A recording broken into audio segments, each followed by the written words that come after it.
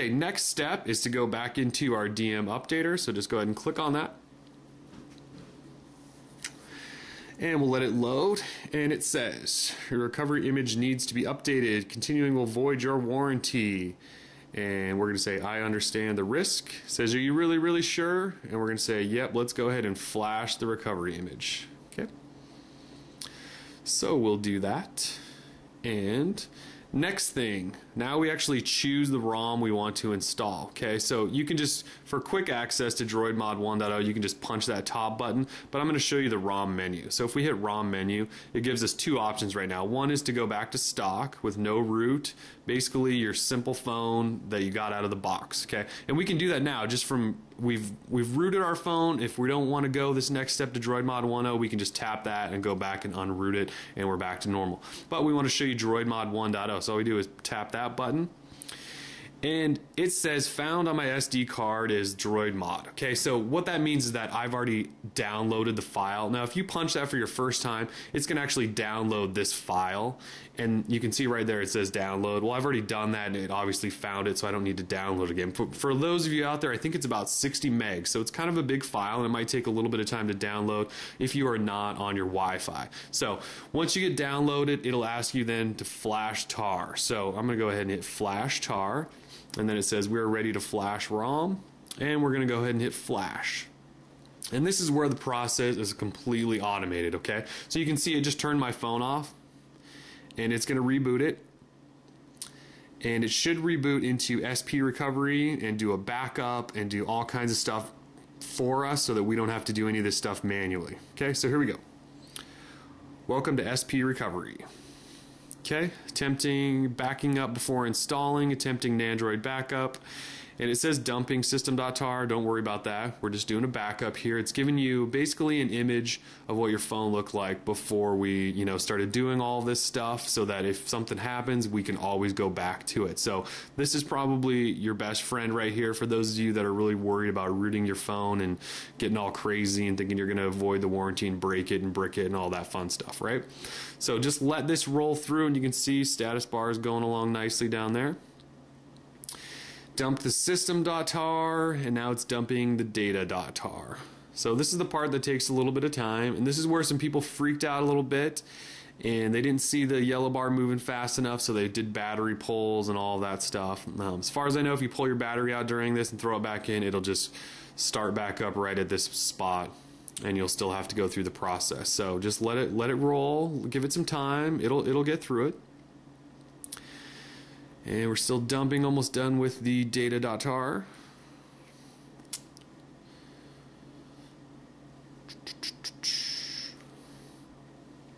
So we've had no hiccups so far. Okay, and here we go, done. Now we're attempting to install ROM from that DroidMod, which is the file that we downloaded. Okay, so we're unpacking, wiping system stuff, get ready to do this.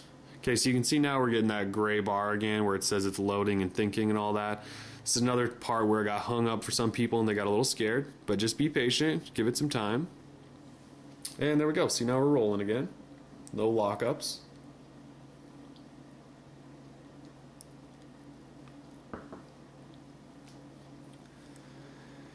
And we're extracting.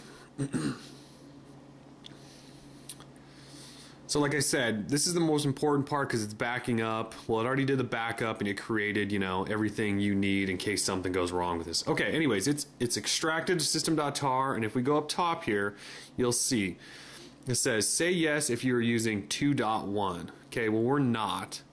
So if you say yes, it's those next two options, and right now it's highlighted on no. Here, I'll just show you. No, keep data. So I'm going to say no, keep data. And to access this, this menu, we're going to use volume up and down to go up and down, and then the camera button is like our OK button. So I'm highlighted on no, keep data, and I'm going to hit my camera button. Takes me to the next screen, which is choose your bash RC for ADB shell. For most of us, we really don't care, so go down and hit Windows, which is non-colored bash RC. See that right there? Go down to that one and tap your camera button. Okay, the next thing. Are you having issues with maps force closing? They're talking about Google Maps. Now, I've never had this problem, so I'm going to select no, which is the first option. Okay.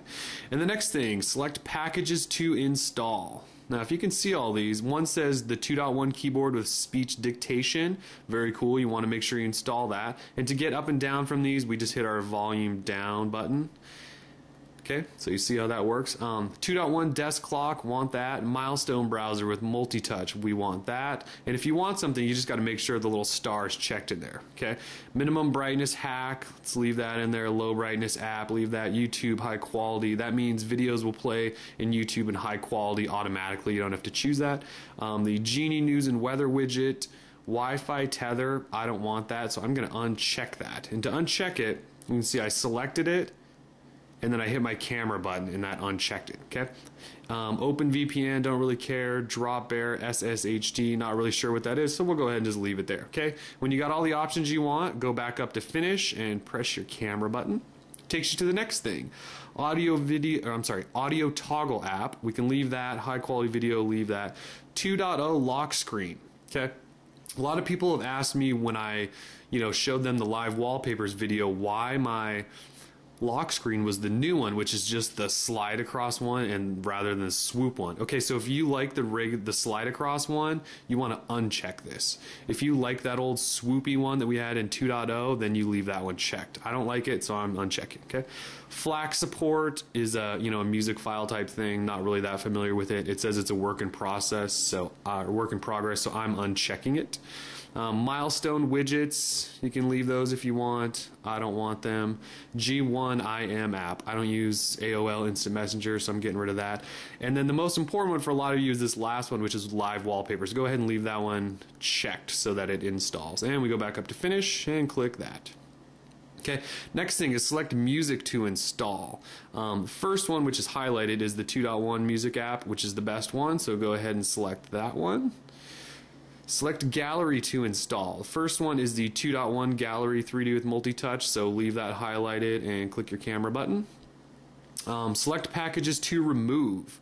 The first one says finish, so we can just leave it up there. One says remove corporate calendar, remove email, remove visual voicemail, remove Amazon, remove Facebook. I don't want any of that stuff removed, so I'm going to leave those there. I do want my corporate calendar gone and email gone. I want my Gmail only.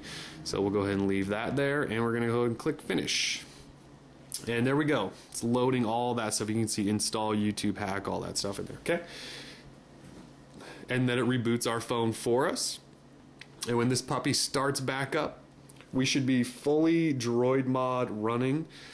And this might take a little bit of time. It's got to open all that new stuff up, and you'll see we do have a new boot screen which should say DroidMod on it instead of your Droid does. And sure enough, there we go. So for those of you that bared with me through this whole thing, we are essentially finished. And once this thing boots up for the first time, we will be ready to roll. One thing I'd also want to point out is it does save your settings, like your Gmail. When you pull up your Gmail, you don't have to add all your accounts again, sync anything. That's all set. All your bookmarks are in your browser still. All those are still set.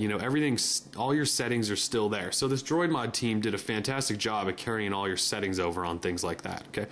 All right. So here we go. You can see I kept that new screen, so rather than the swoopy one. So we can just go ahead and unlock. And we'll let it pop up. Okay, so now we have 1, 2, 3, and 4, and 5 screens. So there's our 5 screens right off the bat. You'll notice those.